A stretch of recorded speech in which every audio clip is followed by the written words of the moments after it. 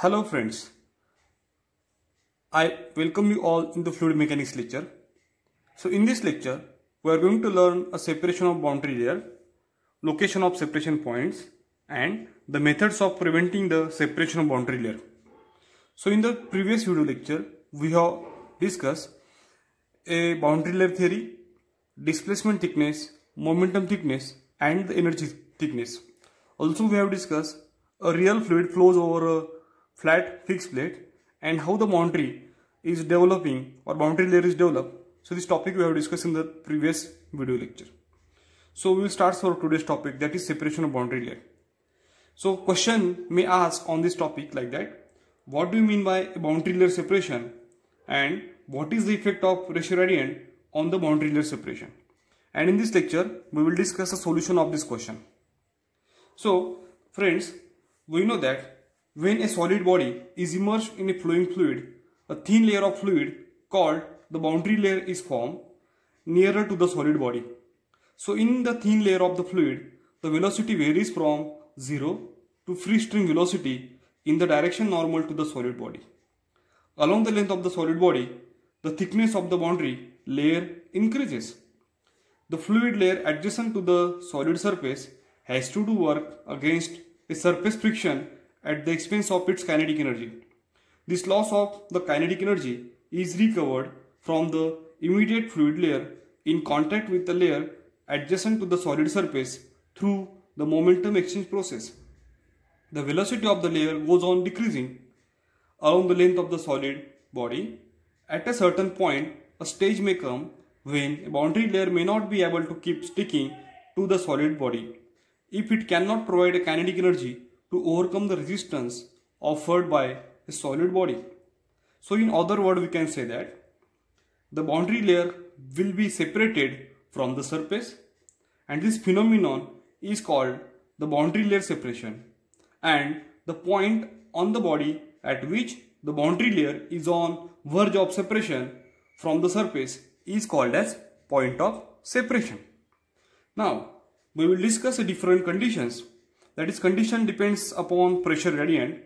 So the effect of pressure gradient on the boundary layer separations are, consider the effect of pressure gradient, that is dP by dx, on a boundary layer separation can be explained by considering a flow over a curved surface, that is ABCSD is shown in the figure. So in the region ABC, the curved surface, the area of the flow decreases and hence the velocity increases. This means that the flow get accelerated in the region. Due to the increase of the velocity, the pressure decreases in the direction of flow and hence the pressure gradient, that is dP by dx, is negative in the region ABC. Now you can see that, consider it is a free stream layer or velocity, and at a delta level we will get a displacement thickness, and above the displacement thickness the velocity of the fluid particle is equal to the free stream velocity. Now in the region ABC, the area decreases. As the area decreases, the velocity of the fluid particle is increases and the pressure decreases. As the pressure decreases, the flow is accelerated in the ABC region, and in the ABC region we will get a dP by dx value, it is negative.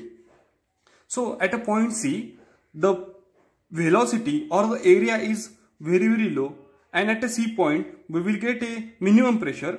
At a minimum pressure, the velocity of the fluid particle at a point C is very high. Now we will discuss a CSD region or SD region. The pressure is minimum at a point C, already we have discussed. So in the SD region, the area is large.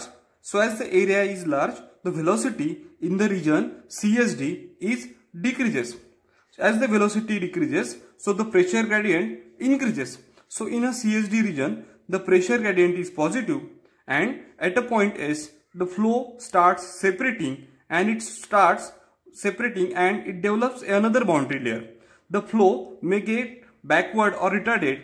Due to this, the eddies formation takes place, and due to this eddies formation, the backflow is created and the different losses are occurred in the region SD.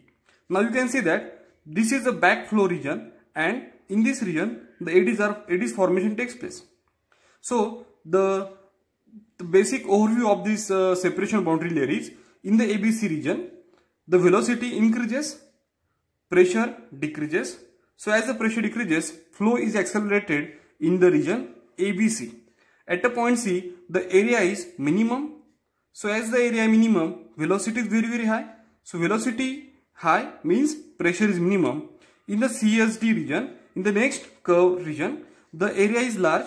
So as the area is large, so velocity decreases and pressure increases. As the pressure increases, the pressure gradient is positive. So we have the another diagram for a separation of boundary layer. Now from this diagram also we can discuss a separation of boundary layer concept. Consider it is a pipe in which a curved surface or a half hemispherical is placed and a fluid is flowing with a velocity u. U is a free stream velocity. Now consider it is A region, consider it is A region, it is B region, or it is C. In AB region, the area decreases. You can see that it is the top level, and at the section A, the area is large. At section B, the area decreases. As the area decreases, the velocity of the fluid particle increases. As the velocity increases, we will get a negative pressure gradient and flow is accelerated along the forward direction. At a point B, the area is minimum. So as the area minimum, the velocity is maximum at a point C, at a point B. So at a point B, the pressure is P2 and velocity is V2. After B, or in the surface or curved surface BC, the area again increases. As the area increases, velocity decreases and pressure increases. So due to increase in pressure, the eddies formation takes place and backflow is created. So at a point B, the flow starts separating. Now we know the pressure difference.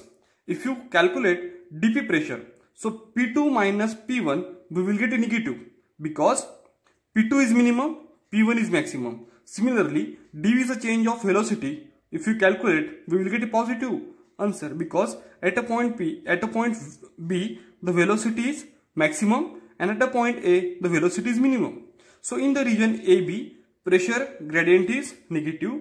At a point B, we will get a minimum pressure, and in the region BC, the pressure gradient is positive. And if you calculate dP and dV value, dP change of pressure and dV change of velocity, so we will get a positive answer for dP and negative answer for dV. The next important topic is location of separation points. So already we have discussed the positive pressure gradient helps in separating the boundary layer. So the S is a separation point. The separation point S is determined from the condition, that is du by dy is equal to 0. So by using this condition, we can calculate a separation point S. For a given velocity profile, it can be determined whether the boundary layer has separated or on the verge of separation or will not separate from the following condition. So these are the three different conditions. By using this, we can calculate a boundary layer is separated, or it is on the verge of separation, or will not separate from the boundary. So the first condition is if the velocity gradient, that is du by dy, is negative when the y is equal to 0, then the flow has separated. The second condition is if the velocity gradient is equal to 0 when y is equal to 0, then we can say that the flow is on the verge of separation. Means what? The flow has starts to separate. The third condition is if velocity gradient y is equal to 0, the answer of this equation, if it is positive, then the flow will not be separate or flow will remains attached with the surface. So by using flow separation diagram, we can find out the different separation points. Let us consider the first condition is if du by dy is equal to 0, du by dy is negative. So means what? At after S point, the flow has separated. The second condition is du by dy is equal to 0 means what? The flow is on the verge of separation. Means what? The point is S is a verge of separation points. And the third condition is if the du by dy is positive at that time, flow will not be separate. So in the ABC region, flow will not be separate or flow will remain attached with the surface. So by these three conditions, we can find out the boundary layer is separated or it is on the verge of separation or will not separate. The next point is methods of preventing the separation of boundary layer. So already we have discussed separation point, the boundary is attached on a surface and the boundary has separated. So when a boundary layer separates from the surface at a point S, a certain portion adjacent to the surface has a backflow and eddies are continuously formed in this region and hence the continuous loss of energy takes place. The separation of boundary layer is undesirable and attempts should be made to avoid the separation of various methods. So the following methods are given or we will discuss in this topic. So the proper aerofoil shape designing is one of the best method to prevent the separation of boundary layer. So we will discuss the preventing of separation of boundary layer. So the first method is suction of the slow moving fluid by a suction slot. The second method is supplying the additional energy from a blower. So blower is installed in a aerofoil shape body. So as we can prevent the separation of boundary layer or you can extend the separation points. The third method is providing a bypass in the slotted wing. The next method is rotating boundary in the direction of flow. The next method is providing a small divergence in a diffuser. Next, providing a guide blade in a bend. And the last method is providing a tripwire ring in the laminar region for a flow over a sphere. So by using these 7 or 8 methods, we can prevent the separation of boundary layer. So if we prevent the separation of boundary layer, so we can minimize losses and we can save energy.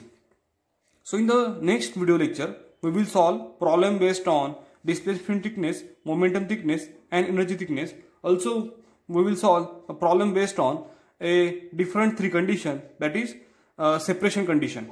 Thank you.